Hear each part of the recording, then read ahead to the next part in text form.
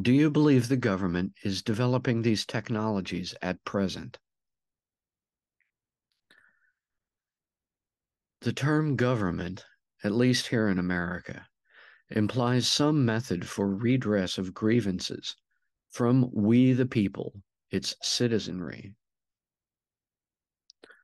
A deep state cartel combining long-term intelligence community agents and assets with military industrial defense department generals and private sector CEOs does exist.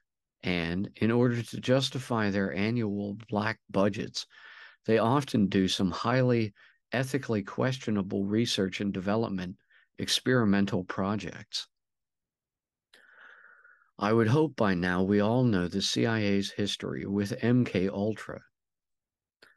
The research by this deep state into psi, or effects concerning the mind, did not end with MK Ultra, but was picked up again under Presidents Reagan and H.W. Bush, though discontinued under Clinton, as Project Stargate.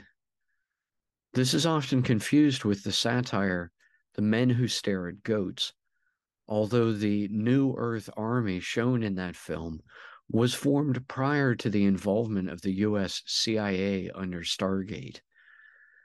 Since the remote viewing practiced by the agents of Stargate is essentially identical to the astral travel of New Age theosophists, and since such out-of-body mental projection can transport one instantly to distances many billions of light years away, it can be considered a larval form of mental-only time travel experiment being publicly performed by the international globalist deep state.